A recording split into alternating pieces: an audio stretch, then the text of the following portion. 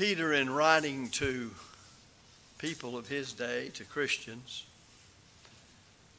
in 2 Peter 1 and verse 4, in the latter part of that verse, makes it very clear that corruption is throughout the world by the lust of men being gratified.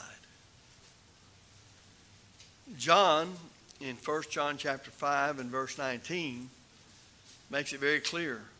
The whole world lieth in wickedness, under the power of the wicked one. It's in this world that Satan exercises his power.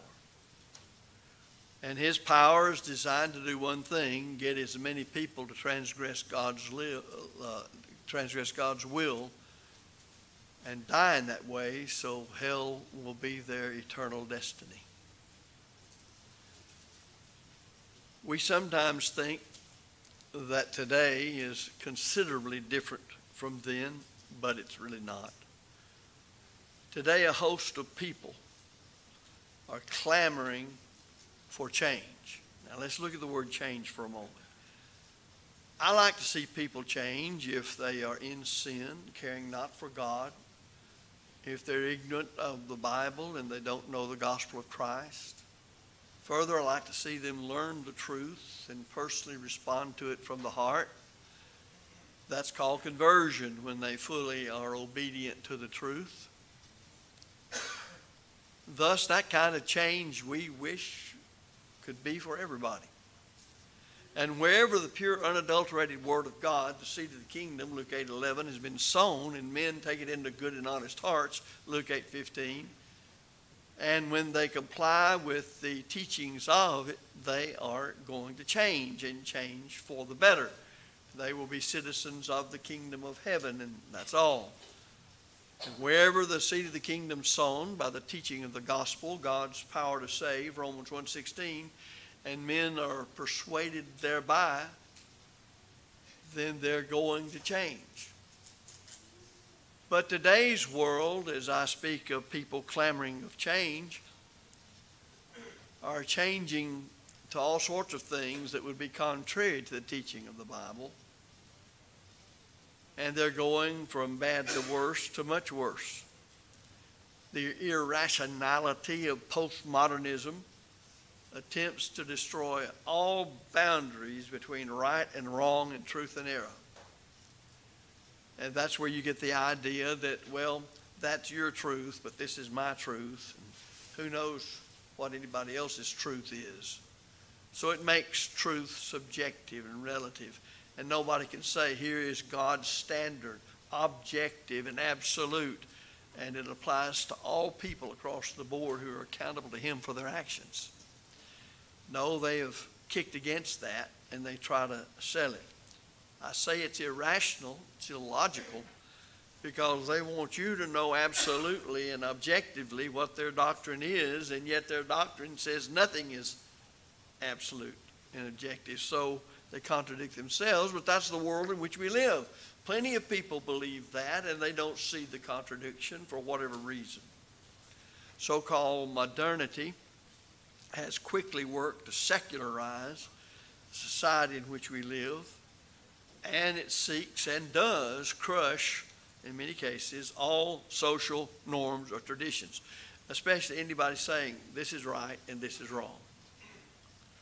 They simply do not like a static standard that points out what's right and things contrary to it are wrong. This has been going on for many years. But I think the thing that surprises some of us who've been on this earth for a good while is the rapidity with which it has transformed our world. It's astounding. Now, there's a few in this room who were up and going in the 1960s in that so-called revolution of society. And you think of the hippies and yippies and all that kind of thing that said get rid of the establishment and get rid of this and get rid of that. And especially when it came to sexual standards and use of dope and all that kind of thing. Well, that was the beginning of it, at least as far as it being publicly known by a lot of folks, although there had been people doing that kind of thing for a long time. But it has, in 50 years, done a tremendous amount of changing. I think faster than most of us realize. Philosophies, conduct, ideologies that only a few years ago were thought to be believed and advocated by only a few have jarred the country and thus the individuals that make it up to the core, as the change in these areas have blitzkrieged, if you know what that means, throughout the Western world, and especially in America.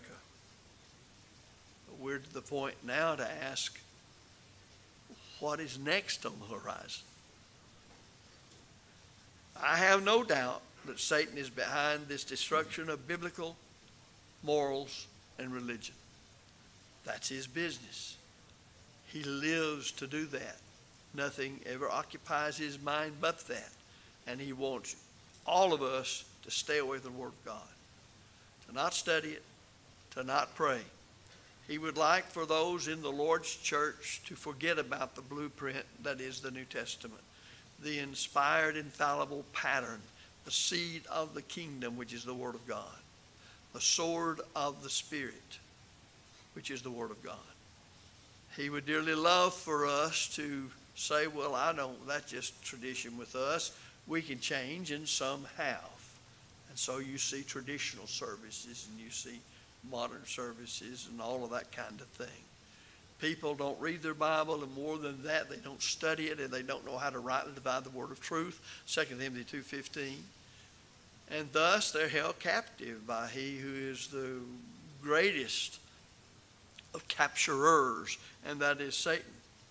He always seeks to undermine the truth. His whole modus operandi is to get us to deceive ourselves by telling lies, and get us in the process to think there really is no such thing as a lie. It's just your truth. And thereby cause us ultimately and finally to be lost forevermore in the lake which burns with fire and brimstone, which is the eternal second separation from God, of which no man returns. Well, regardless of how much worse it gets, if you know your Bible and believe it to be from God, 2 Timothy 3:16 and 17, James 1:25. If you believe Jesus, as it's recorded in John 12, verse 48, he that rejecteth me and receiveth not my words hath one that judgeth him. The words that I have spoken, the same shall judge him in the last day. If those things are true to you, then you have security and you have strength that can get you over about anything. It did the early church in the first century, for they lived in the midst of all kinds of corruption. As we notice from 2 Peter 1:4, the corruption that is in the world through lust. And as John wrote, the whole world lies under the power of the wicked one. That hasn't changed. And yet the armor of God hasn't changed. Well, then why is it that the Lord's church is troubled so much, losing members, and so many going away from the static standard of absolute spiritual truth that is the word of the New Testament? The problem's not with God or Christ or the Bible. The problem is with the people and their lack of faith in God based on the Bible. They just simply don't believe what the Bible says.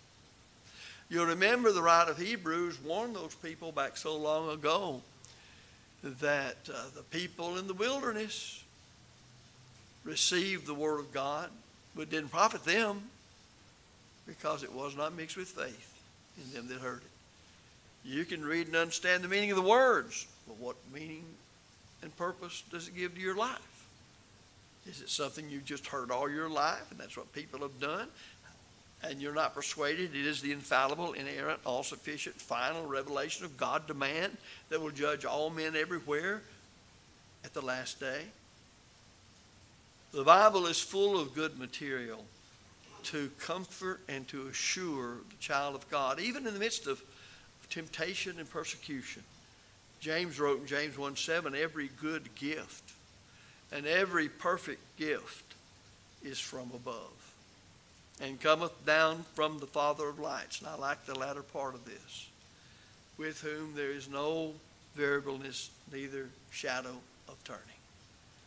When God says something that man must know and man must do in order to be saved from sin, God's not going to change on that. Since the New Testament was fully revealed, confirmed to be from heaven and not from men by the miracle signs and wonders. And there we have it. Galatians 1 makes it very clear that we're not to add to it or take away from it. That though we, Paul says, are an angel from heaven, preach any other gospel unto you than that which we preached unto you, let him be accursed, anathema, which means cut off from God. Now that's in the Word of God that an inspired writer said to churches, if they teach another kind of gospel, they ought to be cut off from God. Well, that's about as serious as it can get. I know of nothing worse than to be cut off from God. So it's only evil to forsake truth, morality that comes from it, and the religion derived therefrom. We need to understand that it doesn't make any difference what comes out of any government or any higher school of higher education or from any part of society. If it is contrary to the truth of God in the Bible, reject it. Yeah, but that puts me at odds with so many people, even in my own family and all my neighbors. Rather be at odds with everybody on this earth than to be at odds with God. For our God is a consuming fire, and it's a fearful thing to fall into the hands of the living God. The only thing man can do to us is what he can do to this body, and that's temporary. Always remember, whether you're young or old, sick or healthy, rich or poor, male or female, whatever, even this passes away. And we would do well to remember that. Not just on the bad things that are going on with us, whether it's health or whatever, but all the good things as we would look at it in this life, in the flesh.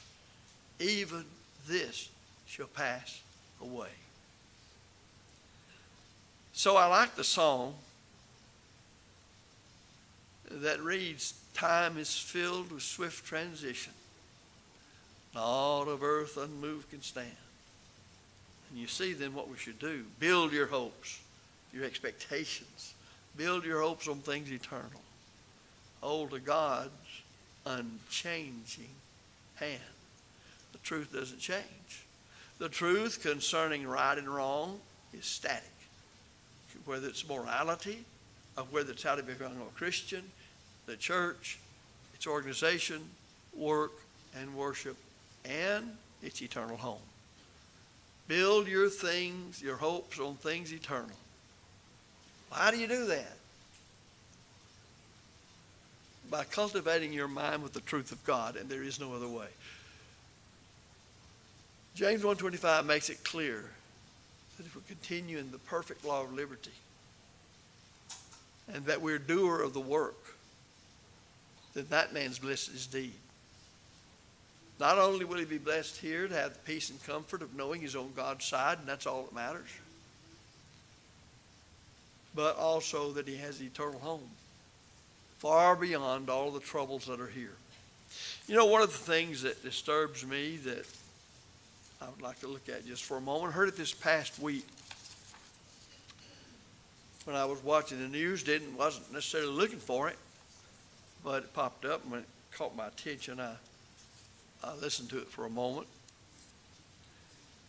There was a poll done back in May 19th through 23 this year. And the margin of error was plus or minus 3.53. It was conducted by the University of Chicago Institute of Politics by a couple of fellows who are pollsters. And one of the things that is so shocking that I think is a measure of the situation in this country 3 in 10 Americans believe it may soon be necessary to take up arms against government. 3 in 10 Americans. Now, it wasn't just with one certain political view. It was across the board out of 1,000 people that they interviewed. That says far more than just what it says in black and white. It tells me that people in general, which I think in general I knew that, but here the polls are actually showing it. It tells me that people are disgruntled at about everything. Just look around about you. People are dissatisfied. If you get into a discussion or a conversation with somebody about anything, then you may hear some good things, but before it's over with, they are not happy campers. Well, you say, well, this needs to change in Washington, and this needs to change in Austin, and this needs to change in Houston, or whatever. Well, there'll always be such things that need to change. But that's not really what needs to change. And remember, we started off on this business of people clamoring for change. And we explained there's a good change and there's a bad change. What we need to realize, people don't know that they have left God. And they've left Jesus. And they've left the Word of God when it comes to how they make up their minds about anything and what they do. A prime example we already know. What is the status of marriage in the home? Well, so many people don't even believe in marriage anymore. Fornication and adultery are rampant among those who do and don't. And then you get into the whole mess of transgender and homosexuality. Nobody can believe this book to be the infallible word of the living God that will judge us on the last day and say all of those things are perfectly acceptable. We've just gone through a month called Pride Month.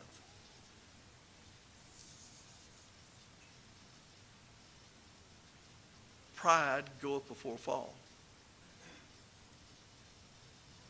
The very fact that people can be proud of immoral actions and perverted conduct, and it was called perverted. That's a word ruled out of our vocabulary nowadays. When was the last time you heard anybody talk about something being perverted? Unless they want to apply it to people that believe in God and Christ and the Bible. But that's what's going on. And we are expected as God's children to live righteous and even strive to reach many of these people, as many as we can, with the gospel of Christ.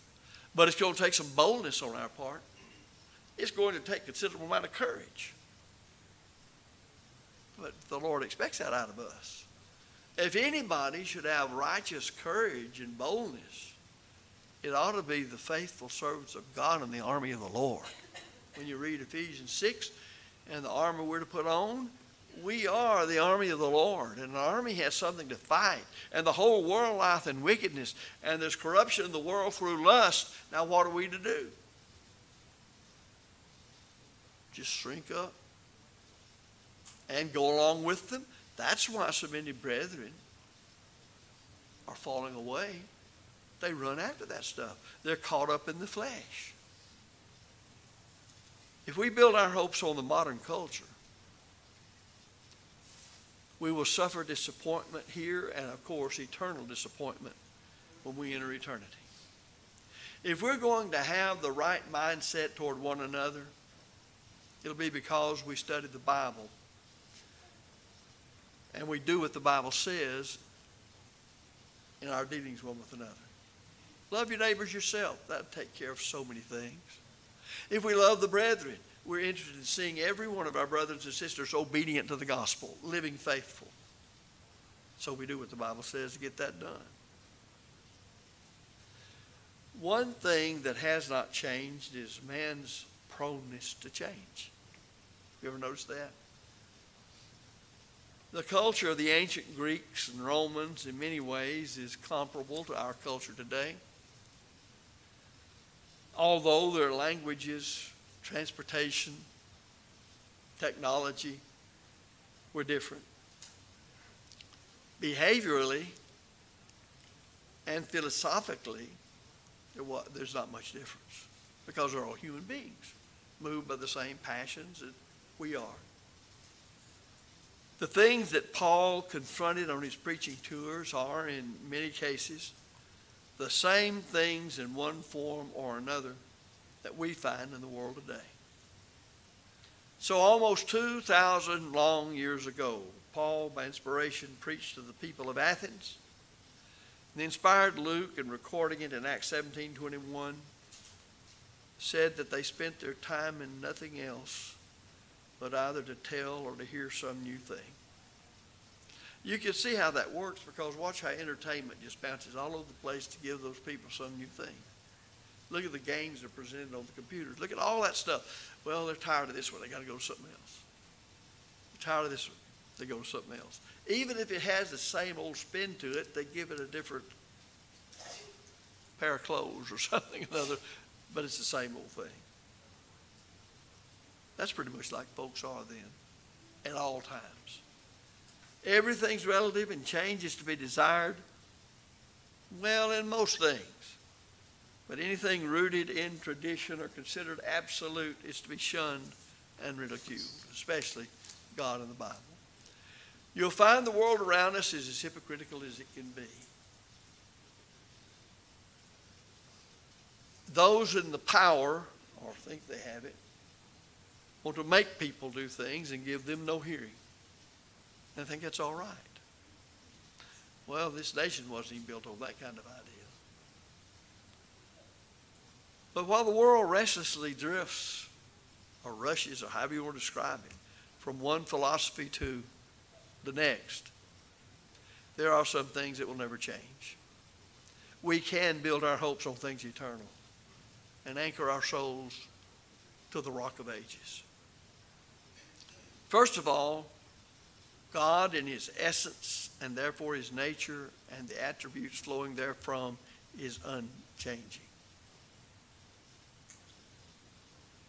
Malachi 3:6 makes that clear in the Old Testament. And when you come over to Hebrews 13, verse 8, same thing's made. Now, we didn't say that God, in the unfolding of how he would save man from his sins down through time, didn't change. Actually, in the mind of the eternal God, there's no changing. It's just the change comes from patriarchal to Mosaical to the New Testament, because he's having to deal with man who is locked in time and space. And thus, from eternity, he gradually gives those things as man grows and develops to understand them, until in the fullness of time, God sent forth his Son, Galatians 4 and verse 4. And since the New Testament has been delivered, there's been nothing else as to what's right or wrong. We must never reduce God to our own likeness, and that's what most people do. God inhabits eternity, and he transcends space and time and material things. Those are created matters. One time they didn't exist, and there in eternity he spoke them into existence. In our thinking, we dare not attempt then to make God over into something that's like us. In departing from God, Paul tells us in Romans chapter 1 that the Gentiles did not like to retain God in their knowledge. Tell me the difference in them and today. A host of people do not want to retain God in their knowledge. They suppose the truth was just whatever they wanted it to be. And as far as the truth of God, they suppressed that truth because they didn't want to live the kind of lives that God expected them to live. You don't have to become an atheist or deny the deity of Christ or the inspiration of the Scriptures to apostatize if you have been a member of the church. That's the only way you could apostatize. You can just simply get tired of, I just don't believe he means that. Well, what does it say? Well, it says this, but I don't really think he's going to hold us to it. And that happens so much in the area of marriage, divorce, remarriage, and so many other things. How about just lying?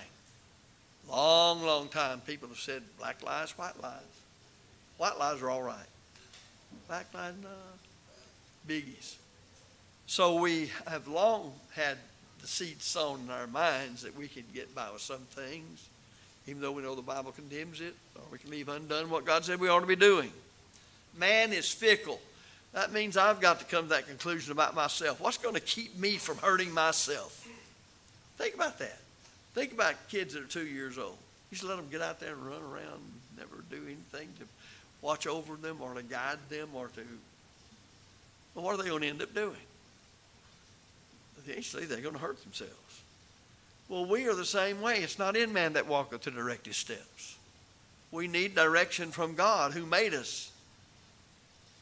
So we readily change on a lot of things. The Bible's full of that account, and history's full of it too. But there are some things you don't change, and the will of heaven is one of them. Humans have typically pursued pleasure, and what they like to do is glorify themselves. You ever noticed how many things there are in every field of endeavor, in every level of society, to where you can promote yourself or you can be promoted? No, promotion's not bad. But just think how everybody strives to say, look at me. Look what I did. How great I am. It simply focuses in on the time, space, and human things. As Brother Keeble said long years ago about a Texan's vast spread in his ranch, when he was asked, what do you think about that? He said, the Lord's going to burn it all up. Now, that's the way we need to look at this world and this life. The Lord's going to burn it all up. So what's he telling us to do? Hold to God's unchanging hand. But humankind has created a God that allows them to do as they please and live like they want to live without guilt or iniquity. So we see people die who've lived as rotten a lives as possible when you lay them alongside what the Bible says one ought to do. And then if anything's said about where they are, well, they're in heaven looking at me. They're comforted. People say anything. And denominational preachers have long got in the pulpit and in a sermon, a funeral sermon, tried to make some old reprobate look like he was the Apostle Paul. I don't know what they think they're getting out of that. That person's not even there. So who are they speaking that to? The people that want their ears tickled, and they'll pat him on the back. The religious world has helped lead the change, and it has not been turning closer to God. All kinds of human doctrines are there. Denominationalism stands against everybody being united as Jesus prayed. No longer do we present God as a God who hates and punishes sin and demands repentance on your part and mine. Instead, he's basically categorized and characterized as a doting heavenly grandfather who's in some stages Alzheimer's or some dementia. And he lets us get by with about any mischief we want to. Or maybe he's like somebody's personal slave who's there to do whatsoever we need him to do when we ask him to or tell him to. People do not see God as the God that's a consuming fire. They do not see him as bringing every work into judgment, as having that kind of control. I often wonder when you see popes and presidents and all those people, you think of them the moment they step into eternity. What in the world do they face? What kind of a shock is it? Well, I don't want to experience it, and I don't want anybody else to. And I don't know any way to do it but to preach the gospel and urge you to believe in God and Christ and the Bible and do what God said do and the way God said do it and for the reason or sometimes more than one reason God said do it. And never quit. Be ye steadfast, unmovable, always abounding in the work of the Lord, for as much as you know your labor is not in vain in the Lord. 1 Corinthians 15:58. And all spiritual blessings in heavenly places are in Christ. Ephesians 1 verse 3. And one must believe in Christ, repent of his sins, confess one's faith in Christ, and be buried with his Lord in baptism for the remission of sins. That's how it works. More than that, he will not require of you to become a Christian. Less than that, and you cannot become a Christian. And you'll remain lost and tossed to and fro by every wind of doctrine and sleight of men, whereby they lay in cunning craftiness to deceive. And that's the world. The Bible is God's word. And that word does not change. And if there's anything going to help us face whatever we face today or whatever may come tomorrow, it is God's infallible, glorious word. Peter wrote in 1 Peter 1, 24 and 25, the grass withereth, the flower thereof falleth away, but the word of the Lord endureth forever. That can't be said of anything else that's hanging around here today. But if you hold to the truth, you learn the truth, and from the heart obey the truth, and you live your life in the light of it, no matter what people do or don't do, you will enjoy eternal life in heaven someday. If we want to see the church remain the Lord's church and all that that implies, then we will hold that word and that divine pattern that is the New Testament of Christ, and we won't be moved off from it, regardless of what people say. This is the way it is. And we must be the way the Bible says that we should be if we're to get through it. If you don't want to, there's everything in the world to turn to. But there's just one way to the pearly gates, to the crown of life, to those who wait. It is the old crossroad, and the way called straight. There's just one way to the pearly gates. If you're subject to the gospel call this morning, we invite you to come while we stand and sing.